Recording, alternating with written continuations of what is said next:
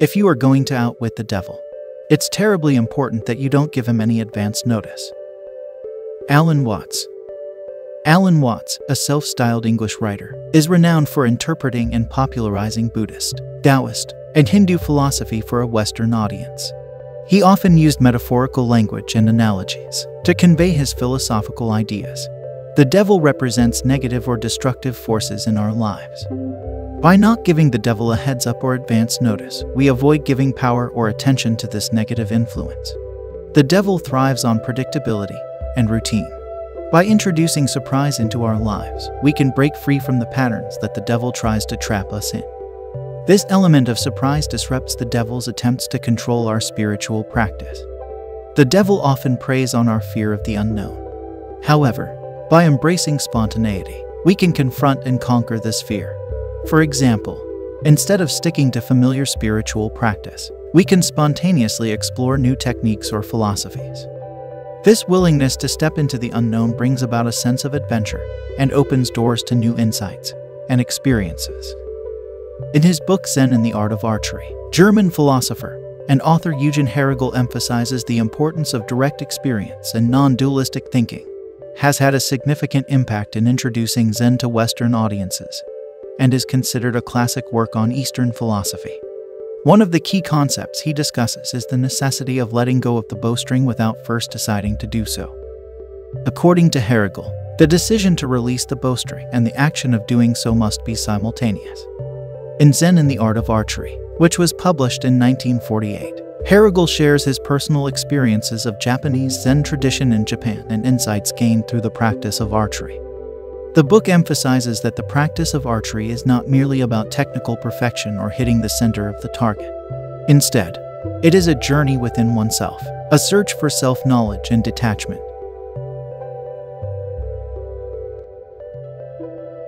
It is necessary for the archer to become, in spite of himself, an unmoved center. Then comes the supreme and ultimate miracle. Art becomes artless. Shooting becomes not shooting at all, but simply hitting the target. The archer ceases to be conscious of himself as the one who is engaged in hitting the bullseye which confronts him. This state of unconsciousness is realized only when, completely empty and rid of the self, he becomes one with the perfecting of his technical skill. Though there is in it something of a quite different order which cannot be attained by any progressive study of the art. He describes how the practice of archery can be a means to achieve a state of Zen, which involves a deep sense of focus, presence, and detachment from external distractions. His observations of the Zen approach to archery highlight the significance of discipline, patience, and the pursuit of perfection. Herrigel suggests that in order to achieve a state of higher consciousness, one must let go of preconceived notions, attachments, and the ego. Instead of consciously deciding to let go, it is important to allow the release to happen naturally and spontaneously. By letting go without deliberation, one can tap into a deeper level of awareness and connect with the present moment. This state of non-attachment allows for a more intuitive and effortless way of being. It is through this process of surrendering and releasing that one can experience a sense of oneness with the universe and attain spiritual enlightenment. To truly embrace the path of awakening, we must be willing to release these attachments without hesitation or deliberation. We must trust in the divine flow of life and surrender to the greater wisdom that exists beyond our limited understanding. Just as the archer trusts in the trajectory of the arrow without holding on to it, we must trust in the unfolding of our spiritual journey without clinging to our egoic desires. By releasing the bowstring without premeditation, we open ourselves to the infinite possibilities and guidance that await us. We allow ourselves to be guided by intuition, synchronicity, and the wisdom of our higher selves. In this state of surrender, we become vessels for divine inspiration and grace, experiencing profound moments of clarity, insight, and transcendence. Surprise and spontaneity arise from following our intuition. The devil often tries to cloud our intuition and lead us astray. However, by trusting our inner guidance and acting spontaneously on it, we can outwit the devil's manipulations. Intuition acts as our inner compass, guiding us towards truth and authenticity. It allows us to discern between the devil's manipulations and genuine spiritual insights. By cultivating and trusting our intuition, we can outwit the devil's attempts to lead us astray. surprise disrupts the devil's plans and expectations, catching it off guard. Spontaneity empowers us to break free from the devil's predictable patterns and routines. By embracing spontaneous actions, we create space for new experiences and insights to emerge. For instance, if the devil tempts us to engage in negative behavior, we can counteract it by spontaneously choosing a positive and virtuous action. This unexpected response disrupts the devil's influence and strengthens our spiritual resolve. Synchronicities, meaningful coincidences that align with our spiritual path, often arise when we follow our intuition and embrace surprise and spontaneity. These synchronicities can serve as signs and affirmations, guiding us on our journey and offering protection against the devil's illusions. Intuition, surprise, and spontaneity facilitate self-discovery, which is crucial in outwitting the devil.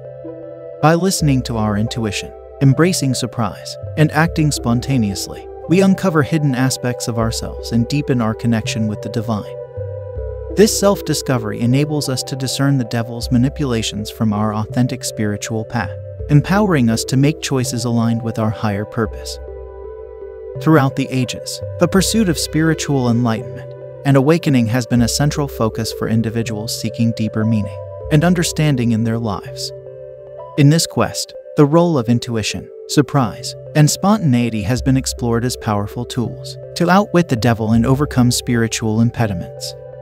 From ancient times to the present, various philosophies have emerged, each shedding light on the significance of these elements in the journey towards spiritual growth. Ancient Chinese philosophy, particularly Taoism, emphasizes the value of spontaneity and naturalness in spiritual enlightenment. The concept of wu wei, often translated as effortless action, suggests that one can achieve harmony with the Tao, or the way, by acting spontaneously and without force.